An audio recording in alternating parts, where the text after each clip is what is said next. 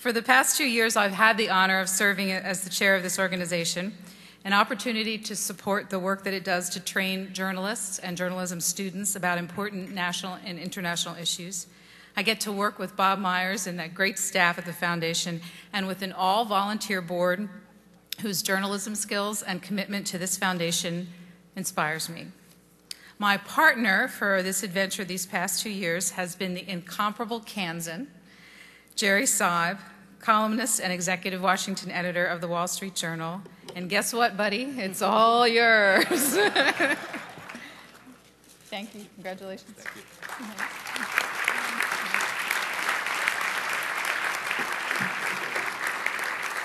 Thank you. And Susan, thank you from all of us and from me in particular. And I also want to say to Bob, I think that you missed an ad for the NPF and its far-sighted programming, because one of the programs that the NPF did this year was a program for journalists who have to report on the weather.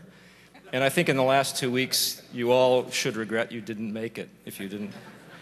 But it's a great organization, and at a time when I think our profession needs help in pushing to the next stage, the NPF does important work that will get us all there. And I think tonight has been an inspiration for all of us, certainly for me, and a reminder of not only why we can keep doing what we're doing, but why we ought to keep doing what we're doing.